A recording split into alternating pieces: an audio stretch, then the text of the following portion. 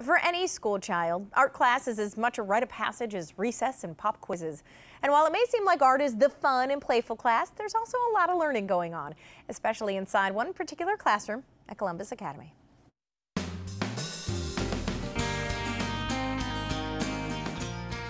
Art by its nature is creative. Creation or creating or being self-expressive is very important.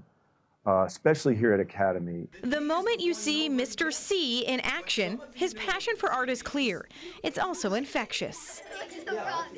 The projects in Lloyd Cicetti's lower school classroom run the gamut. From hands-on painting and sculpting to virtual and 3D creation, the kids explore it all. And while they're studying and emulating the great artists in history, they're also learning about themselves. Self-esteem is another reason why art is so important, because if I can get kids to produce or to get involved in a process of art and feel good about that and feel proud of those things that they create, that self-esteem carries over into math, into reading, into science. So it really helps the academics. As with most subjects, technology has found its way into the art room. Using an art education grant, Mr. C was able to get 20 iPads for his classroom.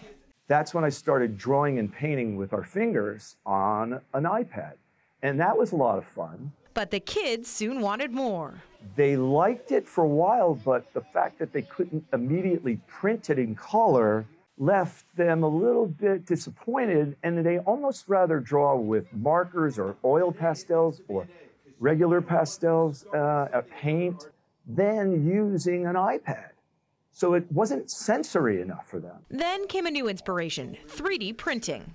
So my son Robert, who builds 3D printers, said, "Dad, you really should think about, as an art teacher, moving into that area of 3D printing, because there's a lot of great apps for kids that they could model images on a flat screen, but spin them around vertically, horizontally, and create sculpture, which then can be printed out on a 3D printer."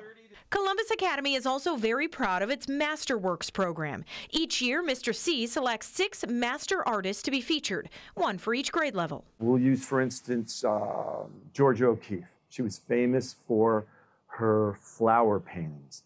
So each child in kindergarten's asked with a canvas to paint just one flower. They would just create miniature works of art. Then that flower would be put in a mosaic of 16 to 20 flowers on a canvas, and the results are really quite wonderful. The individual works are featured in a special catalog. The mosaics are put in a special exhibition for the entire school to see. Then the pieces are raffled off. Parents can also make their children feel special when they bring their works of art home. I say first, you praise their work every time it comes home. No criticism, obviously. Try to put it in a formal or an informal place. If it's just the refrigerator, if that's as far as you go, that's telling the child that's valuable. And for those who think art class isn't an important component to the child's overall education, consider this. Colleges right now are requesting that they get graduates that are innovative, creative, not necessarily have a lot of knowledge, facts, and figures, but risk takers. So art's a place where they can create their own unique version of a subject. And it's challenging. To learn more about Columbus Academy, just head to their website, columbusacademy.org, or you can schedule a visit by calling their admissions office, 614-509-2220.